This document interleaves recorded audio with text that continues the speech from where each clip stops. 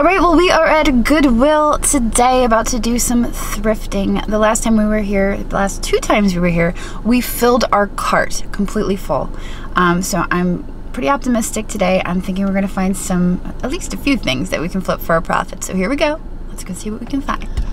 Alright, so I know you guys have very mixed feelings about the voiceovers, but today is going to be a voiceover between the loud music and the child that was screaming for the entire video.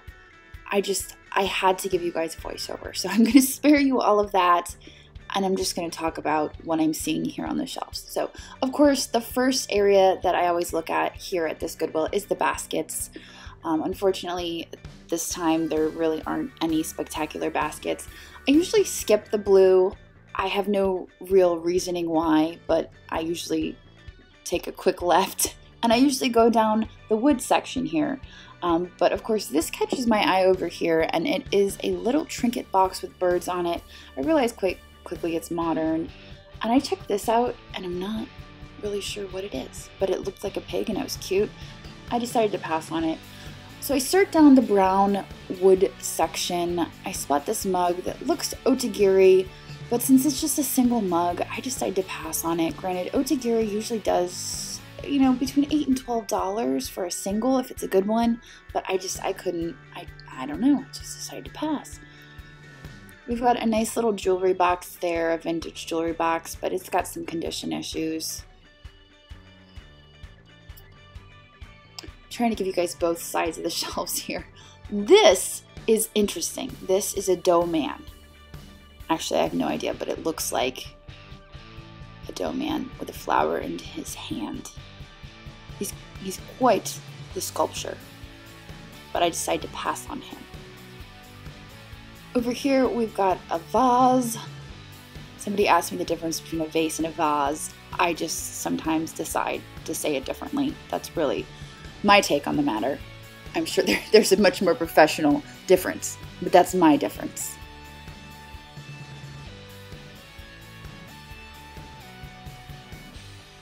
We've got a little teapot here that I slowed down for, and I decided to see made in Japan. What is the price? $2.99. I decided to pass on. Trying to follow the arrows as best I can. But the Goodwill is very super crowded today, and I'm not gonna lie, my anxiety is high filming this video. But I'm trying my best. So that piece right there was wooden, but I like the hand-painted ducks on this. I'm kind of going back and forth between the two. This piece, I look at the back, and because of the back, I determined that it's probably a souvenir piece, and obviously there were some condition issues, so I passed on it. Over here on this side, that piece right there, that glass console bowl, is Jeanette, and the flash is really bad on it. I know I didn't really take a close look at it, but I've seen it there before. I know some of you may have wanted to point it out in the comments, but I'm just letting you know ahead of time. It's been there a while, and I know there's something wrong with it.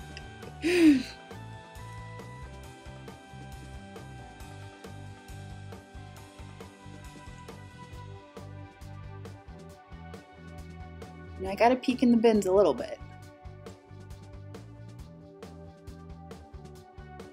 So we've got a little powder dish back here. I like the lid, but they don't sell very well. Not a single like that. You really need a vanity set for it to sell well, so I pass on that.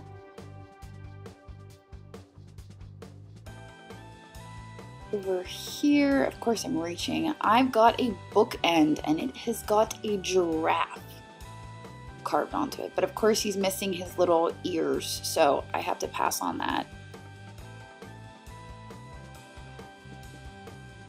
What do we have up here? Oh, it is a compote of some sort.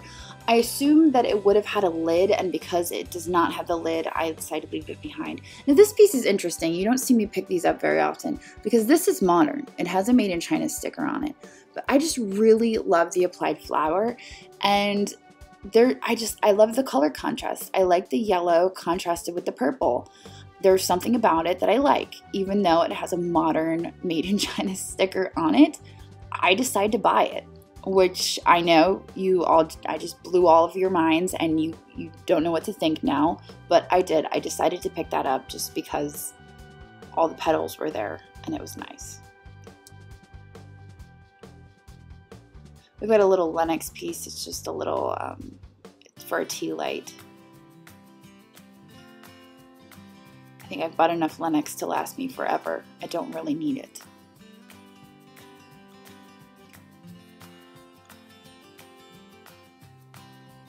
Oh, a nice little piece of stained glass. So recently I bought a piece of stained glass that I'm keeping for myself, but this is just the right size that it's okay to ship, and I decided to grab that piece. I really like this. It kind of reminds me of my great aunt. She used to paint pieces like this, and it just kind of reminded me of her, so I took a moment to admire it, but I decided not to buy it.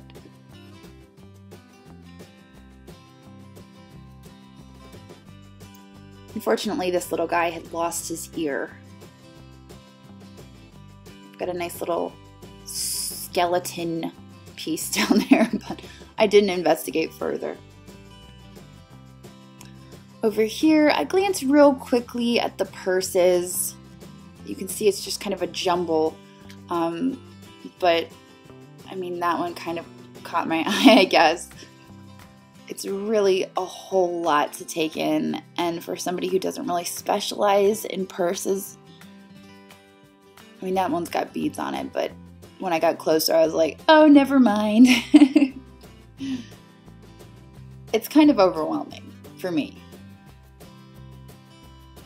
I've never done a whole lot with handbags. I just buy what I like, as I've stated in many videos. Here we've got a nice little stack of plates, but and that is a little swank jewelry box, probably for cufflinks, but it was in really rough shape. Those kind of looked like Fitz and Floyd, and I turned them over and they were seasoned something or other. They fooled me. I honestly thought I was going to find Fitz and Floyd on the back, and I was very surprised that they were not Fitz and Floyd.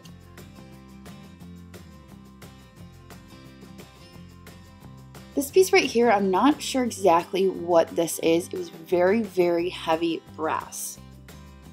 And I was looking on the bottom to see if there was any maker's mark on the bottom, but there was not.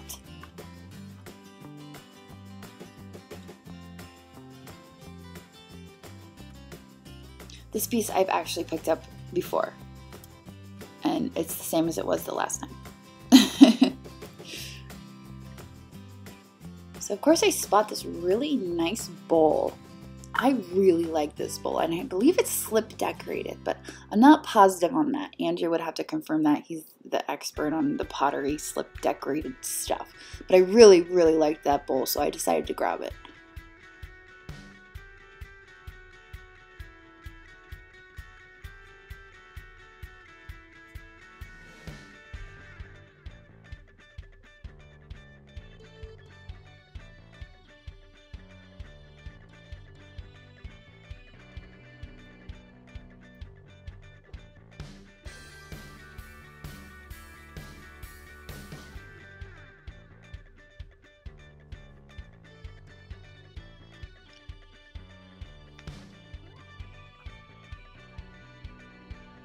This piece right here has me stumped because I'm not sure if this is modern or if it's actually vintage. It reminds me of Czech glass, some of the Czech glass I've seen, but I just don't know. So if you know, please leave it in the comments. This mug right here, I liked the design on it. I put it back now, but I actually came back for it later and I don't think I filmed it. But I did end up picking up that mug. And we've got Thimbleville. Andrew was really excited when I showed him that he actually wanted it. And I'm like, no, I have to list it. It's Thimbleville. Somebody's going to want it. So it's just for a thimble collection. But I thought it was neat. As somebody who metal detects and I actually dig up thimbles, I thought it was really cool. And he's like, I've dug enough thimbles, I could fill that. He was quite excited, I must tell you. That was just an art pottery piece. It was not all that impressive. So there's a planter on the end there. Those will typically sell between $8 and $15, just the regular style, run-of-the-mill green planters. So that's why I didn't grab that, in case you were wondering.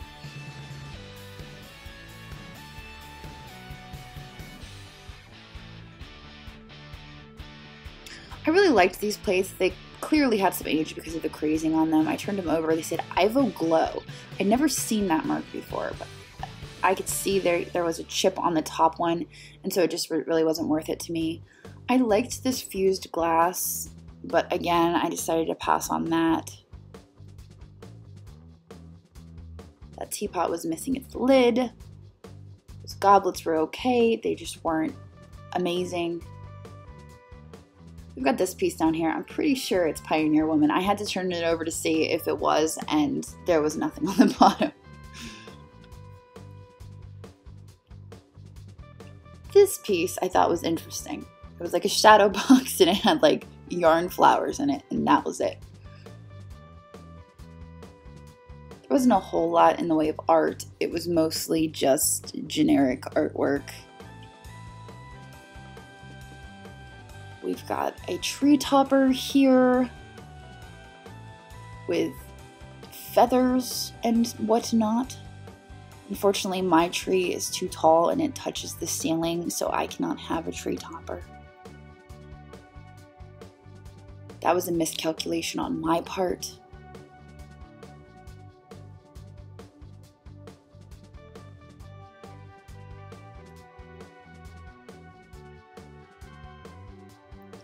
And here, oh, I realized that the arrow was pointing the wrong direction, and I diverted away.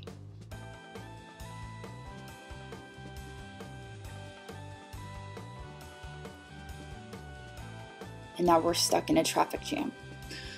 Okay, so we've got an egg here. I liked the design on it. It had a bird on it, yes. But it really was not up to par, so I had to leave it behind.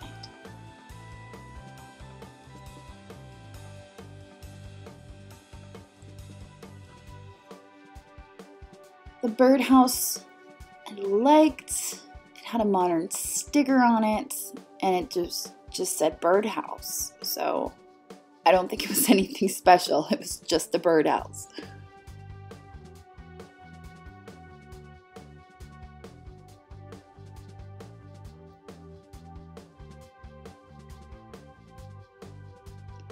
There's a lot in the way of clear glass. It's a little bit overwhelming.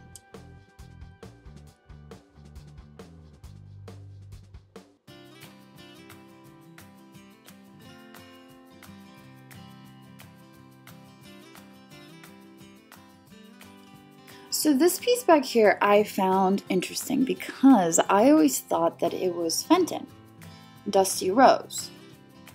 However, I'm going to show you something. Here it has a sticker, if it ever focuses, that says Made in Mexico. So I'm just so confused right now because this is the same Goodwill where I found the Empoli bowl that also had a sticker that said Made in Mexico. So maybe they're just in the back sticking Made in Mexico stickers on everything to just throw everybody off. I don't know. Because I swear that that shade was Fenton, and I just don't know. I'm questioning everything.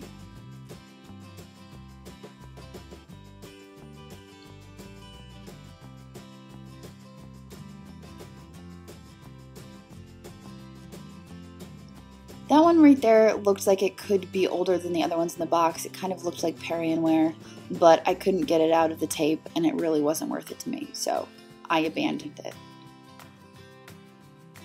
We've got a few butter pats here for our cart, and then, oh, well, you look at this. We've got a rose medallion candlestick. Unfortunately, it's a single. And then, to top it all off, we've got another bowl to match the bowl that we had in the red section. So that was kind of a nice little jaunt down this random aisle.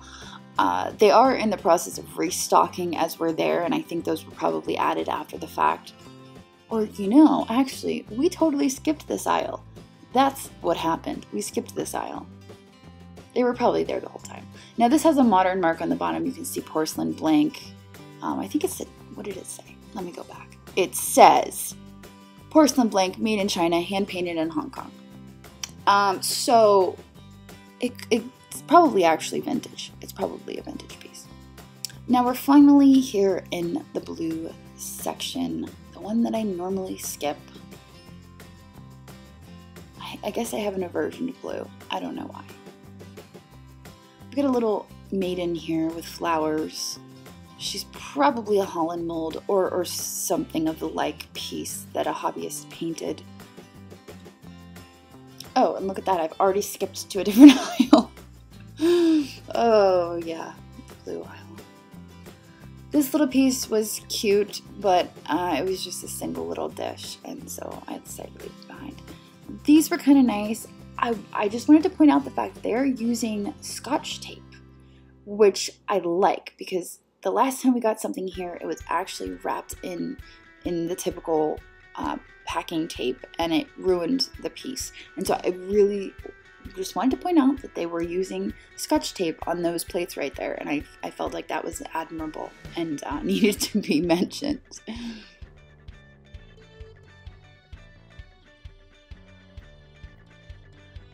So I'm always checking the china here at this Goodwill because I did get those Royal Dalton cream soup cups the last time I was here, and so I make a point to check the china just to see what the markings are on the bottom.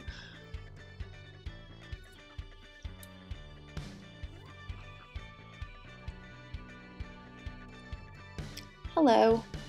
Look at you hiding back there. These are blue birds of happiness. They are art glass. I believe they were popular in the 1990s. This one was marked 1996 by Leo Ward. And they are just adorable. I love blue birds of happiness. They make me happy. They don't sell for a whole lot of money, but if you can get them cheap enough, you can flip a profit. So I always pick up the blue birds of happiness.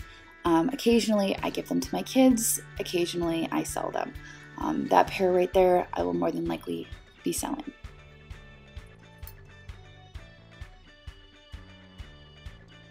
Hello, Ray Dunn. I see you from behind. We've got a bunny right here. I noticed the lettering on the back. Obviously, it says Hop, and it is marked Ray Dunn. I don't know if this is a rare piece. I'm not an expert on Ray Dunn, but you know, the Ray Dunn that I buy that doesn't sell very well, that I think, oh, maybe I can make money on this, I end up keeping for myself. So I think he's cute, and if he ends up not being a piece that's valuable, I'll keep him for myself because I happen to like Ray Dunn. I know a lot of people don't see the appeal, but I like it, so I'll keep it. Now this piece right here is interesting. This is a Jeanette piece with the original sticker. So this is not something I'm buying. I just wanted to point out that, hey, look at this. It's got the original sticker. And you can see the flash. You can see how the flash has been affected by the age, and it's just really worn. I don't know what I'm doing now. I'm obviously moving stuff around. I'm checking out this Apple checkerboard in the background.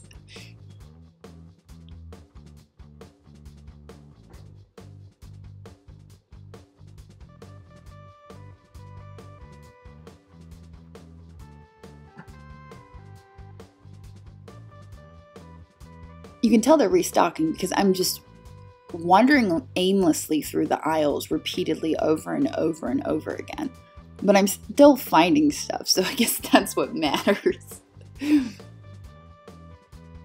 Oh, here we go. I found something else. This is Saltmarsh pottery from Dartmouth, Massachusetts. And you guys know I'm originally from New England. My mom used to have so much of this Saltmarsh pottery, so I know exactly what it is.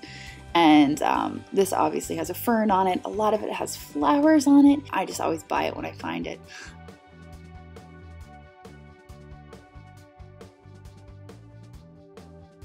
Then I spot this little guy. He is just a little metal cat. He's just as great. Both pieces go in my cart. Yeah, we're having a good day. Look at all of this stuff in our cart.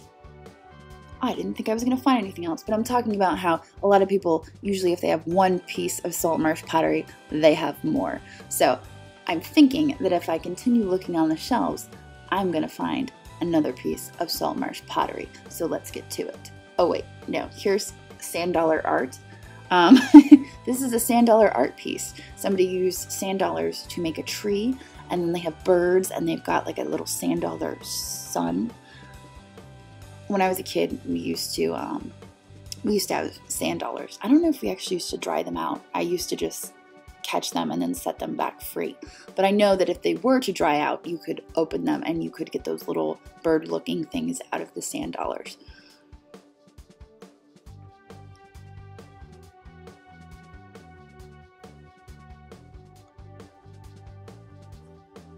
There's a little bell there.